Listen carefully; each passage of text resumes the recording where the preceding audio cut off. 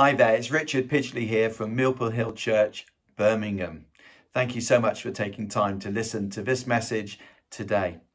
Today I want to talk literally about time. Last night our clocks went back by 1 hour, and that meant that we had, for some of us, an extra hour in bed. Now on my study desk I have one of those little egg timers. It's stainless steel and it times basically 3 minutes before the sands run out. And have you noticed when you look at an egg timer, you turn it over and the sand starts pouring through, but as you get towards the end, it feels like the sand is going through even quicker. Our lifetime can go very quickly. Dr. Leslie Weatherhead has mathematically calculated a schedule which compares a lifetime of 70 years with the hours of a single day from 7 in the morning to 11 at night. Therefore, if your age is 15, the time now is 10:25 a.m. If you are 20 years of age, the time is 11:34 a.m. If you're 25, the time is 12:42 p.m. If you're 30, the time is 1:51 p.m. If you're 35, the time is 3 p.m. If you're 40, the time is 8 minutes past 4. If you're 50, the time is 6:25 p.m. There's a few of you watching right now thinking, hey, that's my age and time, 6:25 p.m. If you're 55, it's now 7:34 p.m. at night. If you've reached 60, it's now 8:42 p.m. If you're 65, it's 9:51 p.m. And if you're 70, it's 11 p.m. I wonder how many people are watching today and it's 11 p.m. for you. That's kind of scary in one way. But hey, if we love Jesus, then we know that heaven is our reward for a great life well spent in serving him. So there's no fear in death for a Christian. Well, it's almost 7:34 p.m. for me.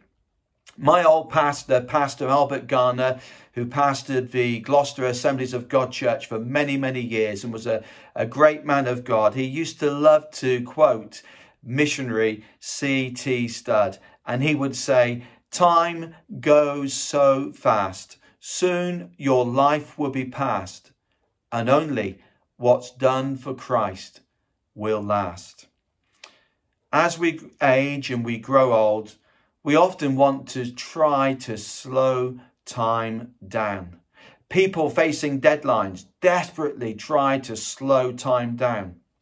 And Jesus is the Lord of time.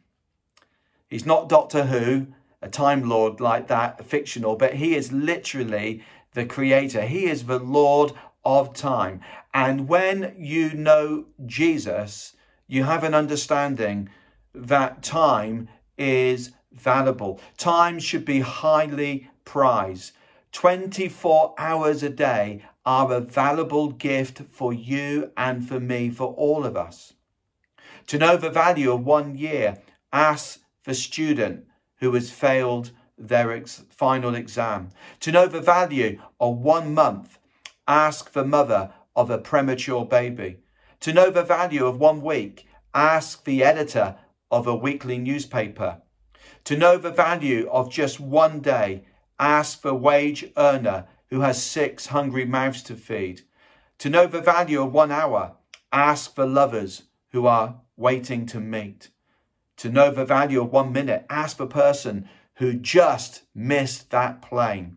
To know the value of 1 second, ask the person who survived an accident literally by 1 second. And to know the value of a millisecond, ask the Olympic silver medalist. Human life is actually relatively short when we think about the vast ongoing expanse of eternity. And we all age despite the legendary wonders of oil of Ule. Other products are available. Time can't be regained. Yesterday has gone. Time that is lost is literally lost forever, friends. Time, therefore, mustn't be wasted. There's a danger of wasting time on unprofitable things. Time should be used also for replenishing. Ecclesiastes chapter 10 verse 10 says, "Since a dull axe requires great strength, take time out to sharpen the blade." That's my excuse for going on a nice holiday. Time can be a great healer. The Bible tells us about a young guy called Joseph in the Old Testament, found in the book of Genesis. Joseph, the guy that had the coat of many colours. Joseph, who was thrown into a pit and then sold as a slave by his jealous brothers. That was a tough time for Joseph. But we read the story of Joseph and we see that time was a healer. It healed those family rifts and tensions amongst the brothers. Time must be accounted for. One day I will stand personally before the Lord Jesus Christ, the King of the universe. I will stand before Jesus and I will have to give an account.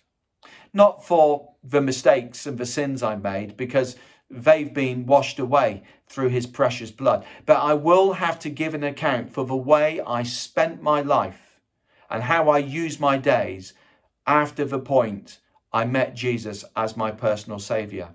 Time that is used properly will be rewarded.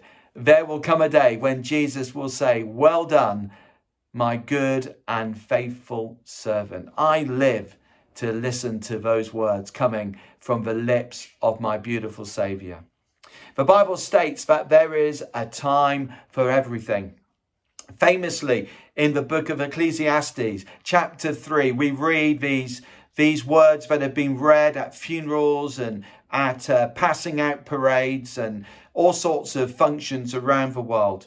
It says this: "There is a time for everything, a time to be born and a time to die, a time to plant and a time to harvest, a time to kill and a time to heal, a time to tear down and a time to rebuild, a time to cry and a time to laugh, a time to grieve and a time to dance, a time to scatter stones and a time to gather stones, a time to embrace and a time to turn away, a time to search and a time to lose, a time to keep and a time to throw away, a time to tear and a time to mend, a time to be quiet and a time to speak up, a time to love and a time to hate, a time for war and a time for peace." Well, I'm sure many sermons have been preached on that particular passage of scripture. But have you got it? There is a time. God sets appointed times and places to meet with us. In Jeremiah chapter 18, we read at the beginning of the chapter, the Lord gave another message to Jeremiah. He said, "Go down to the potter's shop and I will speak with you there." God had a set time and a set place where he wanted to speak with his prophet Jeremiah. And right now, I want to say to you, whether you're watching this broadcast, I want to say to you right now that God wants you to know now is the time for you to be saved. Why? Because if you die in your sins, you will certainly perish. And that's not something that I want to happen to you. And it's certainly not something that God desires for your life. In 2 Corinthians chapter 6, we read earlier in verse 2, "Behold, now is the accepted time. Behold, now is the day of salvation." And I want to suggest to you right now, whether you're watching, now is the time. Now is the time for you to grasp the fact that God Almighty, the creator of the universe, loves you with such an amazing passion. Now is the time for you to grasp the fact that God says through the Bible, I have loved you with an everlasting love. You might have many thoughts about God, but you need to understand this. God loves you. He loves you with such a passion. He really loves you. You might feel that you are unlovable. You might feel that no one cares, but that's simply not true. The Bible says that God loves you. In fact, God so loved the world that he gave us his only begotten Son, that whoever should believe in him might not perish, but have everlasting life. Yes, now is the time for you to grasp the fact. It's a fact that God loves you. And then now is the time right now for you to gaze at the cross of Jesus Christ and believe that he died in your place. Cast your eyes back to that time 2,000 years ago. Just outside of the great city of Jerusalem, Jesus was taken from the city and taken to the place of execution. And the Roman soldiers nailed him literally to a wooden cross and they hung him up to die. And Jesus could have called 12 legions, if not more, angels to come and to rescue him. He could have supernaturally just floated down from the cross, but he remained on the cross. He allowed those cruel nails of our sin to pierce through his bone and through his muscle and the gristle and to hold him to that rugged cross. He died for you. Gaze upon that wondrous cross on which the Prince of Glory died, and dare to believe that he took your place. Why? Because he would rather die than live without you. Amazing love. And can it be that thou, my God, shouldst die for me, the hymn writer said. Now is the time to grasp the fact that God loves you. Now is the time for you to gaze at the cross of Jesus Christ. And now is the time for you to get on your knees and in heartfelt repentance, call out to God and say, God, I'm sorry for living without you. God, I dare to believe that Christ loved me and he died for me. God, I am sorry. I don't want to live like this any longer. I want to receive forgiveness. Now is the time to get on your knees, to make a decision that you're not going to live for yourself any longer, but you're going to start living God's way. Now is the time to get on your knees and to give your heart to Christ. Welcome him into your life. We all need a saviour. So why don't you trust him and exchange your old life for a brand new life that Christ offers you? At times I've heard people say to me, I'm just too bad. Jesus wouldn't want me.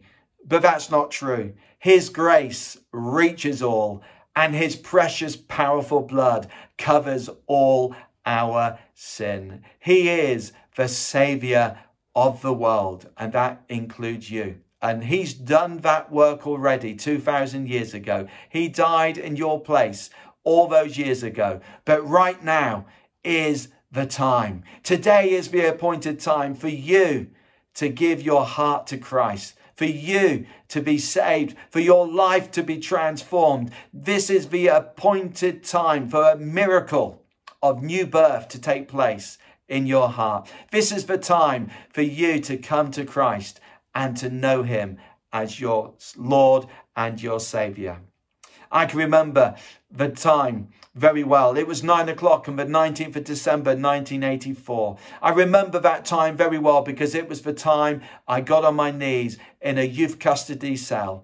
I had wasted my teenage years on drugs and pornography and the occult and alcohol abuse and crime. I'd burnt my life out. And after going through children's homes and foster homes, I felt unloved and I was broken and my life was burnt out on crime and all sorts sorts of terrible things. But 9 o'clock on the 19th of December 1984, I got on my knees and I gazed at the cross of Jesus Christ. I dared to believe that Christ died for me. I got on my knees in repentance and I said, God, I'm sorry, please forgive me. And I called out to the Lord Jesus Christ. And I asked him to enter my life, to be my Lord and my Savior. I wanted to crown him King of my life. And when I prayed a simple prayer, asking him to forgive me and to be my Lord and Savior, that moment, a miracle happened. I got so much more, though, than just forgiveness. I got love and joy and peace and a sense of God's presence in my life and a wonderful new purpose to live for the glory of God. Hey, a miracle took place then because it was the appointed time for me. And now is the appointed time for you. So why don't you confess your sin? Why don't you believe that Christ died for you? Why don't you invite Christ into your heart right now and believe in your heart and confess with your mouth the Lord Jesus Christ? And the Bible says, then you should be saved. And if you've made that decision today to give your life to Christ, connect with us, contact with us. We want to encourage you and we want to celebrate with you this amazing miracle that God is doing and has done in your life. Yes, it's time. Now is the time to be saved. Now is also the time to pray. Why? Because there is a God in heaven who hears and answers our prayers. Prayer will change things, I can guarantee you. Are you facing some insurmountable problem? Are you facing something that feels impossible? I want to tell you today that I have found through reading the Bible and by personal experience of over 30 years of walking with Christ, that prayer is the turning point. When the prophet Elijah prayed for his nation, when there was no water, no rain in the land, and there was a dearth and a drought and people were desperate and dying, Elijah prayed for the nation and his prayer was the turning point, and God sent the clouds and rain and refreshed the land again. When Job, who went through terrible suffering in the Old Testament, lost everything and he was in a real difficult place. But the Bible says when Job prayed for his 3 friends, God did something amazing. God turned things around and gave Job twice as much as he had at the beginning. Prayer is amazing. Prayer is us simply talking to God and asking God to help us and listening to God and receiving his instructions and working with him. Prayer takes us into the tangible presence and the glory of God Almighty. Prayer will take you into the supernatural arena of God, the Creator. Prayer is incredible. When I pray, friends, things happen. And when you pray, something amazing will happen if you put your trust in God. Now, the psalmist hit rock bottom and he was desperate for God. And in Psalm 130, we read, from the depths of despair, O Lord, I cry to you for help. Hey, that's a desperate, heartfelt prayer. And the psalmist was in the depths. He was right there, as deep down in the depths as you could possibly go. He was desperate, but he called out to the Lord for help, and the Lord heard him.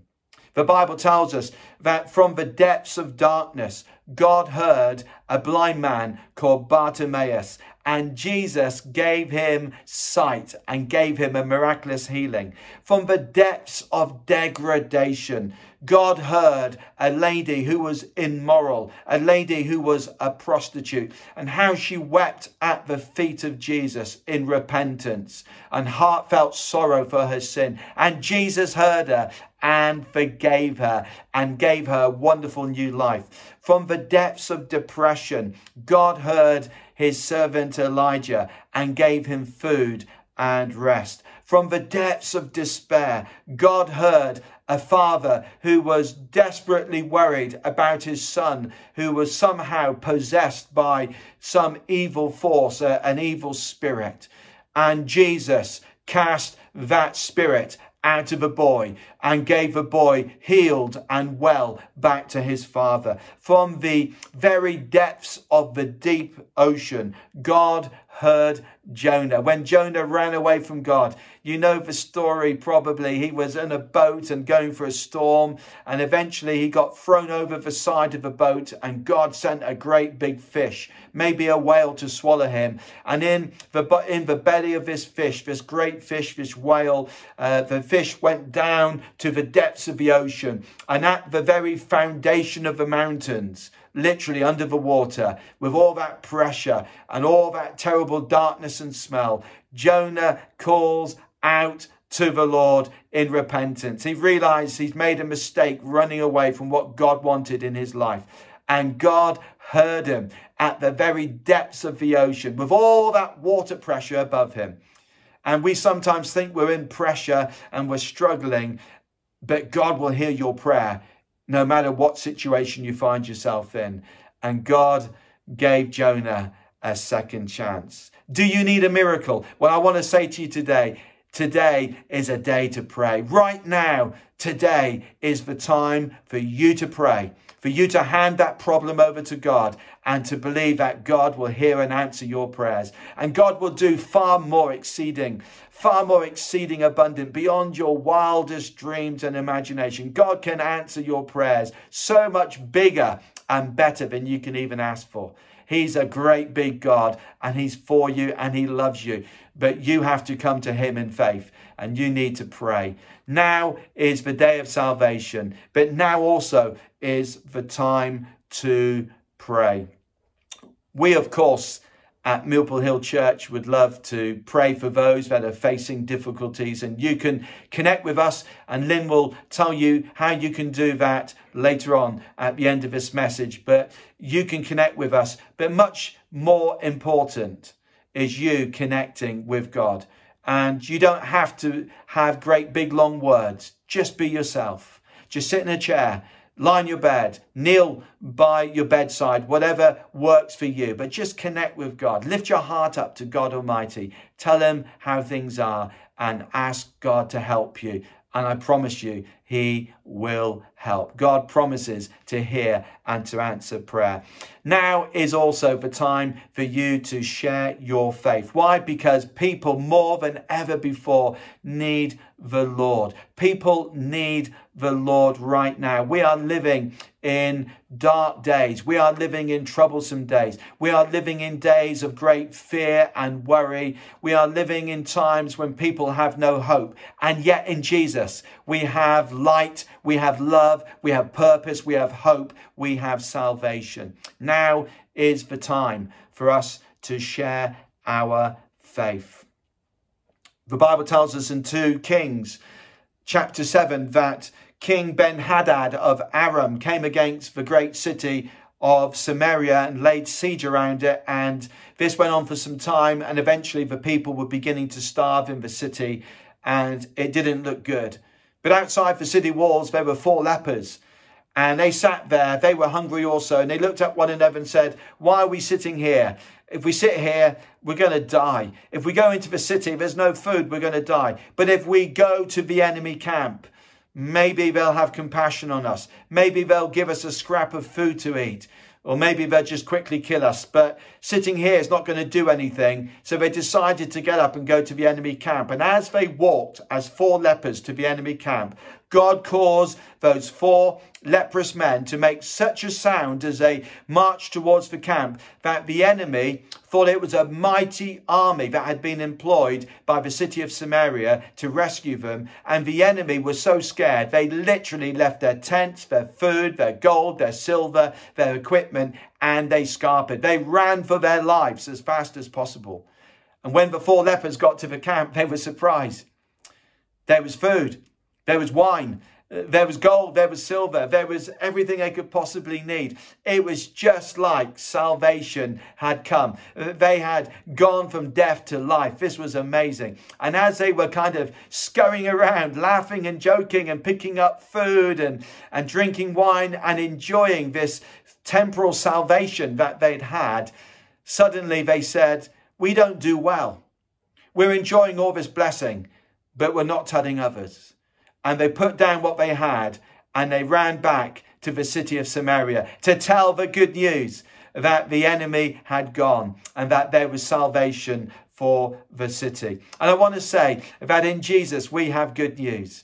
In Jesus we have hope. In Jesus we have forgiveness. In Jesus we have a connection with God the Father. In Jesus we have purpose for life. In Jesus we have peace even in difficult times. In Jesus we literally have everything. And if we keep that to ourselves, then we don't do well. Now is the time to go online and share your story. Now is the time to post something positive about the Bible and God's promises and the person of Jesus on your Facebook feed, your Instagram feed, or Twitter, or whatever you might have. Now is the time to talk to your neighbours where you can and where it's safe and possible. Now is the time to send that email, to send that text, to pick up the phone and speak to somebody that doesn't yet know the good news of Jesus Christ. Jesus has given his people, the church, power through the Holy Spirit to be his witnesses. We're not barristers. We're not all called to make fine speeches and be involved in apologetics. No, most of us aren't gifted speakers. We're just ordinary people, but we've met a wonderful Saviour. And Jesus empowers us by his Holy Spirit, literally, to be able to tell our faith story with our friends and our family. Now is the time, friends, to get creative. Now is the time to reach out to others and to share the hope of the world, the Lord Jesus, with those that feel they're in darkness, that they feel they're sinking with all this doom and gloom that's happening with this pandemic right now. Now is the time to throw a lifeline to somebody with the message of Jesus Christ, the gospel of hope.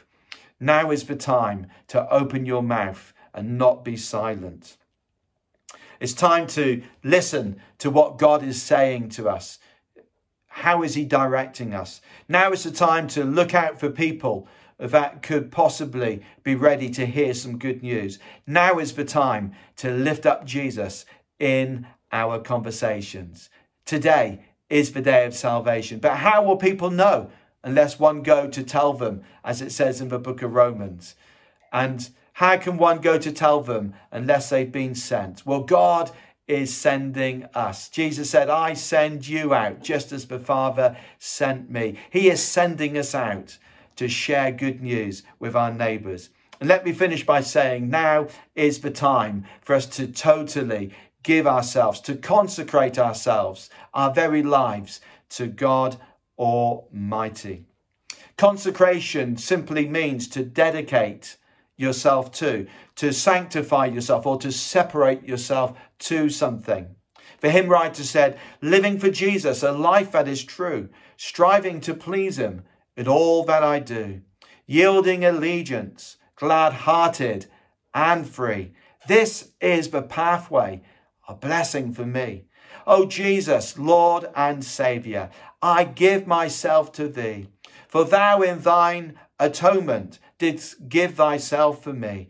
I'll own no other master. My heart shall be your throne. My life I give henceforth to live. O Christ, for you alone. Why should we give our lives? Why is it time to consecrate our lives to the Lord? Well, because God wants all there is of us. It's as simple as that. General Booth of the Salvation Army was asked what was the secret of his ministry and lifelong success as a Christian. And he said it was the day that General William Booth gave all that he had of himself to God Almighty. Paul the Apostle wrote in the book of Romans, and dear brothers and sisters, in Romans chapter 12, I plead with you to give your bodies to God because of all that he has done for you. Let them be a living and a holy sacrifice, the kind that he will find acceptable. This truly is the way to worship him. When we consider all that Jesus has done for us, is it too much really to give ourselves 100% back to him? Friends, I want to say to you today, now is the time for you to lay your life upon the altar. You see, God's fire doesn't fall upon empty altars. And if we want the fire and the glory of the Holy Spirit to fall upon our lives, to anoint us and to empower us and to bless us, then we have to die to self and live for Christ. We have to lay our lives upon the altar. Now is the time for us to live for God's eternal kingdom. And when we put the kingdom of God first, everything else will be added to us. Now is the time to let God get his hands upon us. God is the great potter and we are the clay. Let God get his hands upon you so he can mold you and fashion you into what he wants you to be. Now is the time to do these things. C.T. Studd, who I quoted earlier, said, if Jesus Christ be God and died for me, then no sacrifice I can make for him can be too big. Do you really want the fire of God to fall upon the mean altar of your heart, to engulf your life with glory and power? If you want that, then you have to realize now is the time for you to lay your life upon the altar. It's about time, as I conclude, for you to make some life-changing decisions maybe today. Maybe for you, as you're watching this message, now is the time for you to be saved. Now is the time for you to give your heart to Christ, to be born again, to start a brand new life of faith in Jesus. Now is the time for you to stop running away from God and to admit that you've gone wrong. And without God in your life, it hasn't worked. But now is the time to be saved. Now is the time for you to pray, to give those so-called insurmountable problems, those mountainous problems to God, and to see him work a miracle in your life. Now is the time for you to pray for your friends and your family, to see God do miracles before your very eyes, changing other lives also. Now is the time for you to share your faith, to give hope and life through Jesus to others. Now is the time for you to consecrate yourself to God. When birds migrate in flocks to warm, sunny climates, leaving the cold shores of England, when they migrate, they have this migrating instinct in them. It's so strong upon them. And if you were to catch one of those birds and put a bird that's going through the migratory season in a cage, it will beat its little wings against the cage, desperately trying to get out, like a magnetic force, pulling it towards those warm shores thousands of miles away. But once the migratory season finishes, if you open the door of the bird cage, the bird won't move. If you take the bird out of the cage and you kind of throw it up and try to get it to fly south, it won't move. It won't fly away, because that invisible migratory pull, part of God's amazing invisible creation, that day has stopped. And I want to suggest to you right now that God is calling you to get saved, to pray, to consecrate your life, to share your faith. And the tug of the Holy Spirit is tugging upon you right now. Today is the day for you to have some changes in your life. And so I would encourage you, as you watch this message and as I finish, don't resist the pulling. Don't resist the power of the Holy Spirit in your life. Respond to God today and see him do something amazing in your life. I hope that this message has encouraged you. I hope that it's inspired you. But until next time, may God bless you and may he keep you.